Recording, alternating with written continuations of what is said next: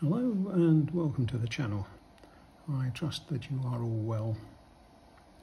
A couple of months ago, when I reached 500 subscribers, I ran a competition, and one of the winners, Steve, has given me some feedback because he received some of my flies.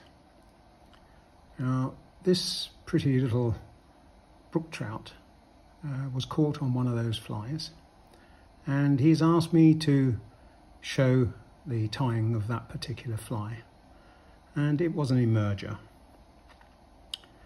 Now, emergers come in normally two versions.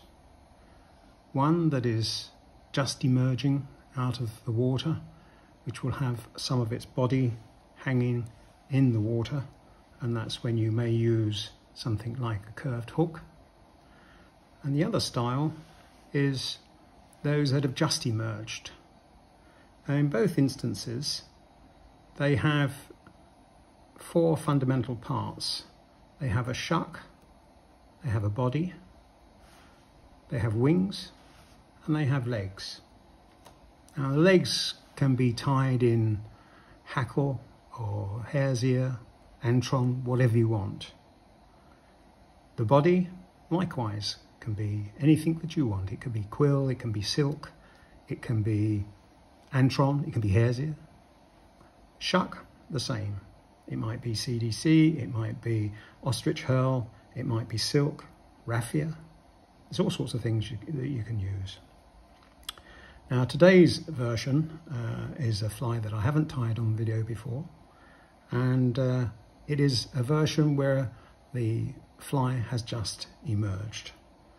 So I'll get straight into the tying, and I'm going to be using some camel 10-0 thread, and this is a size 16 dry hook in the vise. Now, I'm going to start the tying a couple of mil behind the eye because there's going to be quite a lot going on at the front end when we complete this fly. Just trim up the excess. Now, I have here three natural brown CDC feathers which I've married up, and what I'm going to do is just pull back these fibres for the moment and snip out the tips,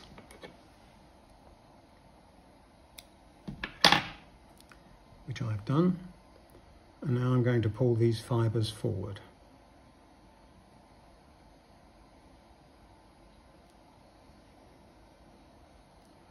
And we're going to tie those in facing the front, and we're going to draw them back until we have got to the stalk, and there it is. Just pull that back on top.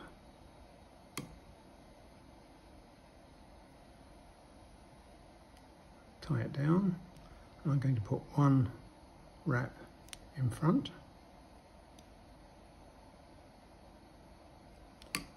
and trim up the butts like so. And we will be coming back to the front, of course, so don't worry about the CDC for the moment, and wind back down the shank. The shuck, I'm going to use basically what I've just cut off, which is some CDC fibres, and I'm just going to pull some of those off, and we're going to tie those in.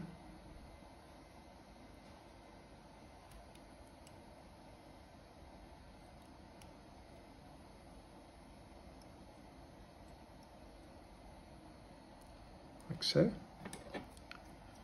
and we'll trim up these butts.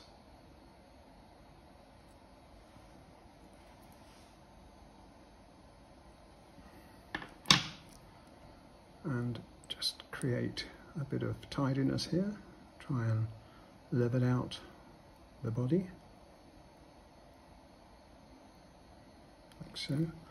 Now, the shuck can be really as long as you want, but Let's have it like that. Right, now on this occasion, for the body I'm going to use some olive quill. As you know, I dye my own quills, but of course you can get them from various suppliers already dyed and in packets, which is fine.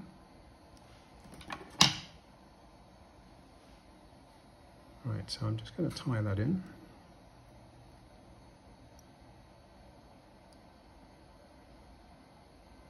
And back up towards the thorax area.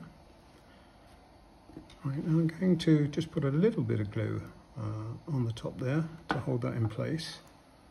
Not too much, just a dab.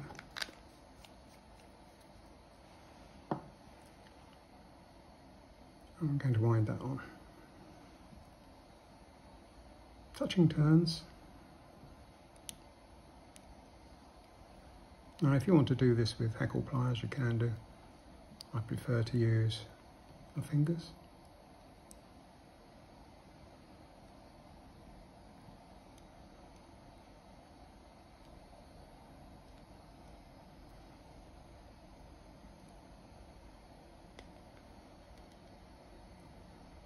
Okay, you may say it's a little bit more fiddly with fingers, but as I've said before, the pressure that the quill is put under with hackle pliers can sometimes break the quill. Right, so I'm just going to tie that off, like so, and trim up the excess.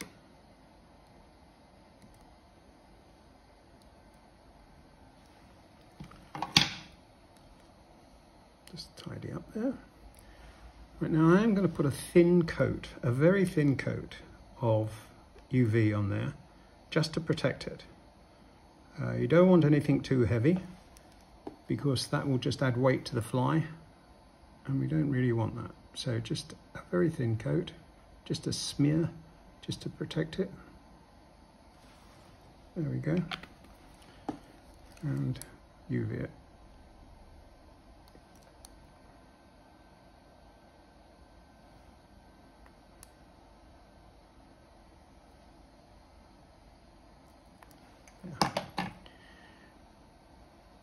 Right, now we come to the front end. So here I'm going to pull back the wing, just tie it down, like so. I'm going to try and separate this as evenly as I can to create two wings.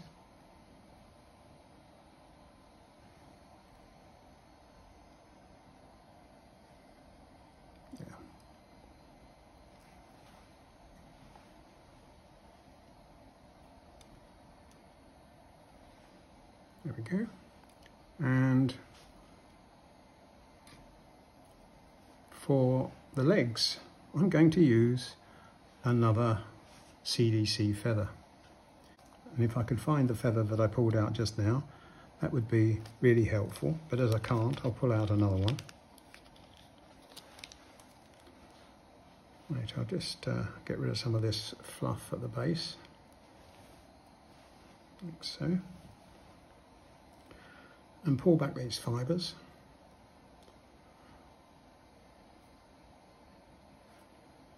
And we're going to tie this in behind the wing.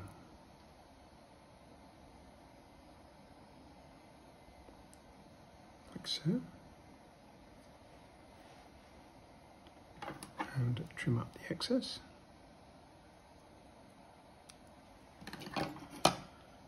Put on one wind behind the wing, and that sometimes happens where it is pulled out. So I'll tie it in again. Not a problem, take your time.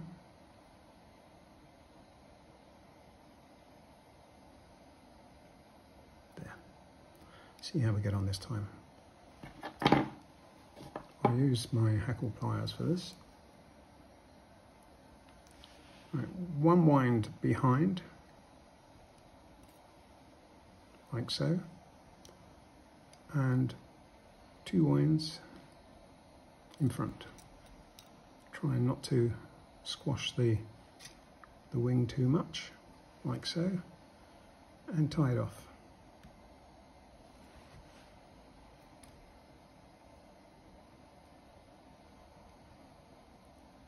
One at the front, and snip off the excess and bind it down.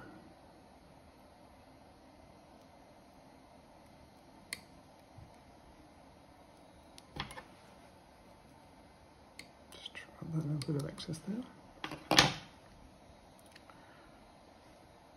Right, now I'm going to put a sighter on the front of here, and I'm going to use some orange floss.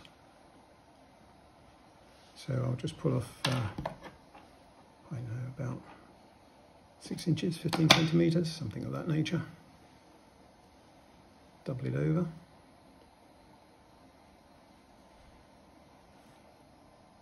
Put it on the front. Tie it in. Pull back the other one. Tie that down. Like so. Now we're going to tie off the fly. I'm going to put a little bit of glue onto the thread.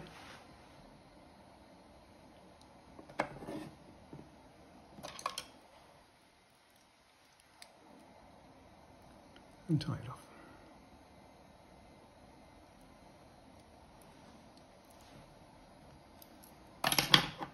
And trim up the thread.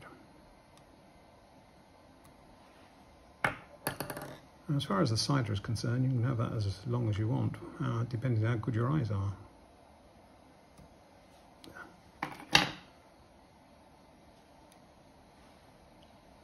This hackle, obviously, or the fibre of the CDC obviously imitates the legs. Now, if you want to have them a little bit shorter, that's fine. You can trim them up like so. But it's all about the image of legs and the movement. Now I'm just going to trim up the wing just a little bit, like so.